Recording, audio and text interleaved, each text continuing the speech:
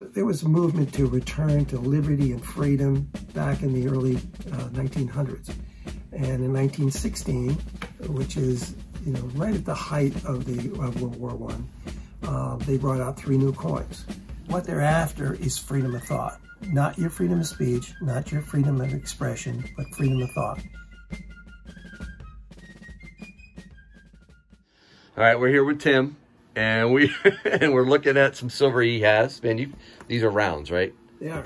Rounds. You got 4 tubes of rounds. You got some Britannias. Very pretty. One of the most gorgeous coins that a government mints, as far as I'm concerned, for bullion. You got my tube of maples that I'm asking for. Yeah. Only one tube for some reason. You're right. Maybe I should be buying more. You got more in there, right? Oh, I actually have a present for you. Oh, you have a present for me? I do. You get it. Oh, okay. Hold on, everyone. Your very own monster box. Oh, an empty oh, I thought it was going to be full. Well, they didn't hide some gold in there. No such luck. Hey, I appreciate this, though. This will give me more impetus to finish my maple monster box. So thank you, Tim. That's good. Put that over here. But I got a question for you. We were talking before I started recording, and I asked you what you think were the top threats to our nation. Well, right now it's the United States Congress. That's probably the biggest threat to our security. I don't think we can trust anybody. I don't understand why Republicans aren't holding their ground in some of this stuff that's before Congress. It's hard to order them, but I would say immigration and all kinds of immigration, what's going on the southern border, plus the 100,000 Taliban, or at least the so-called refugees the Taliban decided to let get on a plane, which concerns me.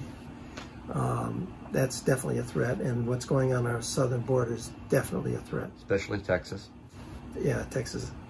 We were talking earlier about Texas. Texas should be talking about secession right now. After they close the border, build a wall, and put some razor wire up. Wall Street and the Federal Reserve, the cartel, the financial cartel that runs this country, that's definitely a threat. That's a huge monetary threat. It's a very, well, Jerome Powell used to caution Congress and stop spending money, because when they got to 27 trillion, he said that's not payable anymore. Now we just spend another $1.44 trillion buying mortgage-backed securities. Didn't we do that in like 2008? Wasn't that like the wrong thing to do back then? So you see the threat to our dollar as a threat to our way of life? I do. I definitely do. And the overriding thing that, I said it was the big black cloud that surrounds everything is China. And I wonder in General Milley, when he was assuring them that we wouldn't attack them, does that include when they overrun Taiwan, that we won't attack them or do anything in response to their overrunning Taiwan? I mean, those are serious considerations. We have pulled back our Pacific Fleet. We don't have much of a presence in the Taiwan area. They have a huge military presence, and they're letting North Korea test ICBMs. They're not our friends, man. Even though the president might think they're our friends, man, they're not our friends. All right, so we got Congress, we've got immigration, and you wrap in the Taliban and that, and China, and you mentioned the Federal Reserve and Wall Street, which you don't distinguish much between those, do you? Why? I think it's a cartel. I honestly do. I think, well, the big firms own a piece of the Fed. We don't know who else does, but the big firms all own a piece. They all have shares of the Fed. But I don't see the regulatory agencies doing much. I'm a little concerned that in the commodities trading area, there seem to be regulations that are not being followed, and there doesn't seem to be any repercussions. Yeah, you and I were just chatting about the COMEX and who is actually making sure that they actually have all that physical silver to back up everything. Exactly. I don't know if anybody is keeping an eye on that, and that's very concerning because you know, back in 1987 we had a stock market crash, and it was all individual investors were getting spooked. Okay, and they all, you know, everybody decided at the same time to sell out of the market before you lost everything. And, you know, the people who stayed in the market lost a lot. The difference between that and the 1929 crash, those companies never came back. I mean, they went to zero. And in 1987, if you sold out, you could buy the same stocks back at a lower price. And, you know, most of us that I know did that at that time. But the individual investor means nothing today. Absolutely nothing. We had no sway. And, you know, the Reddit crowd might get a few people together to make something move, but it's not of a lasting impact. And that also concerns me, because the markets survive and thrive if they cater to the individual investor. And, you know, that's where the individual investor has his or her wealth. And, you know, that's could be 29 all over again, except at the whims of the hedge funds.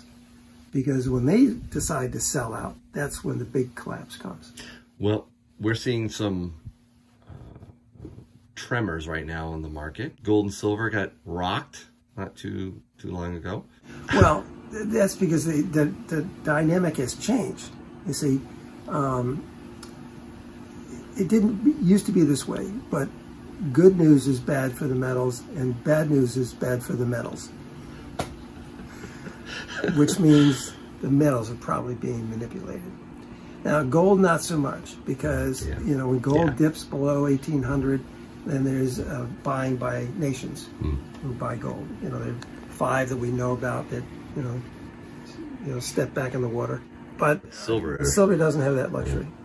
Silver is, and there's still a fairly large shortage of silver. You know, there's still a lot of mints that, like the Canadian Mint. You know, we used to get bars, beautiful bars from the Canadian Mint. They're still making the hundreds. We're not seeing any tens. And you know, I have to give all the credit to the Canadian Mint. They, you know, as soon as they came out of their vacation, they started producing lots of gold and lots of silver bars, but not the fractionals. But you know, they recovered pretty quickly.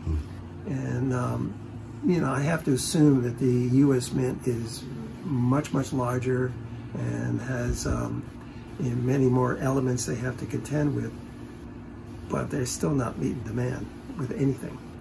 So what's another threat to our nation? Let's see, progressives getting involved in the military. Our military. That's pretty bad. Yeah. And I mean, soldiers should be soldiers. Soldiers shouldn't be social workers.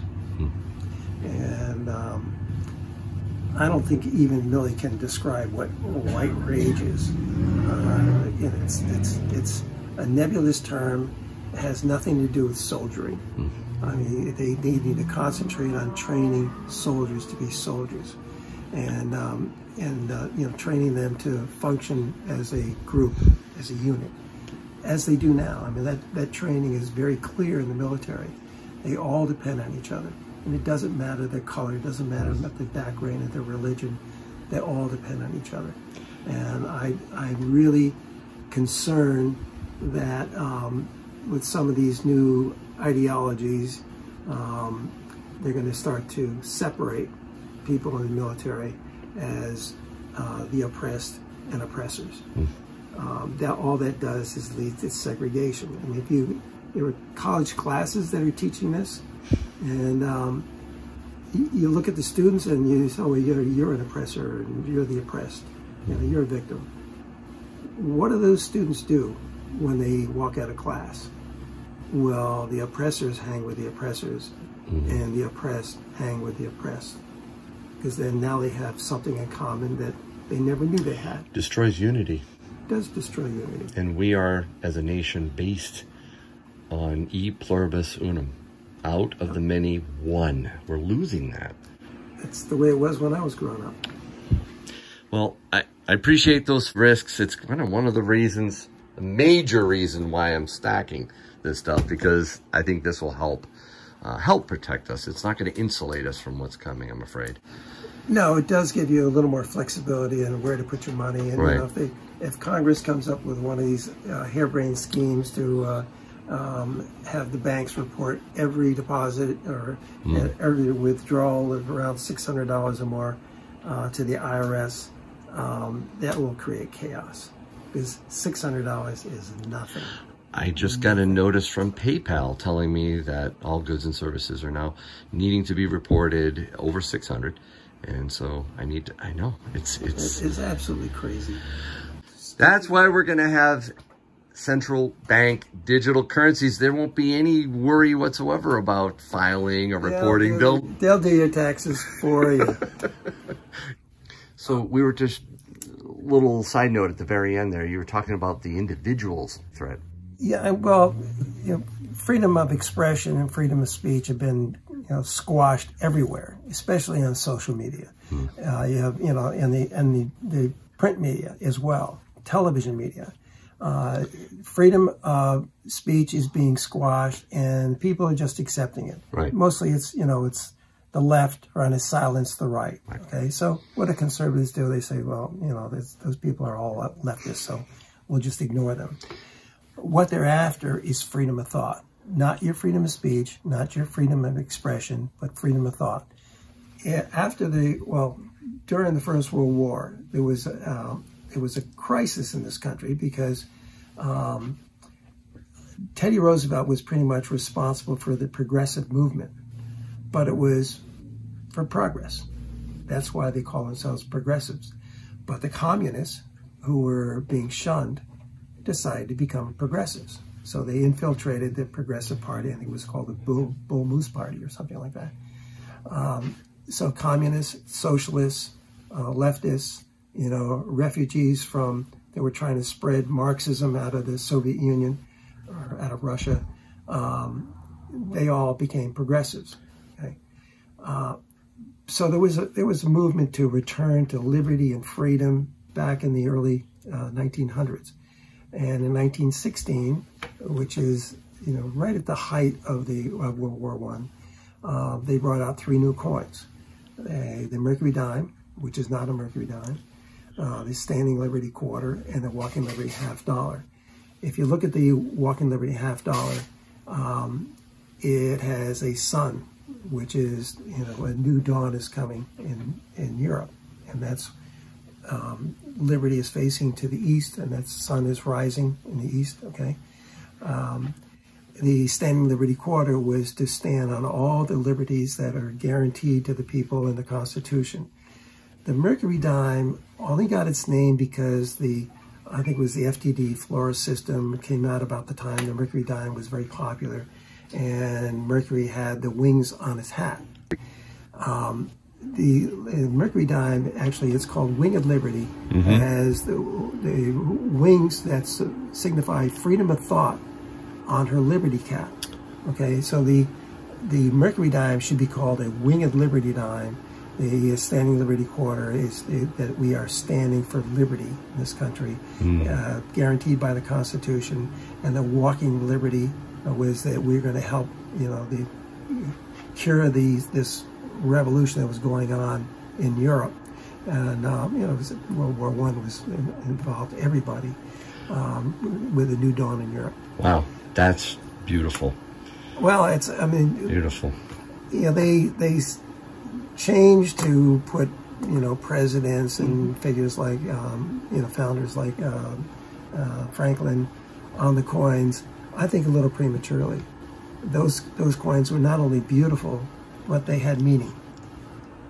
All right, man, I gotta grab this. And thanks again for that monster box. Boy, that's quite the encounter, bud. I appreciate it. Thank you. Anytime.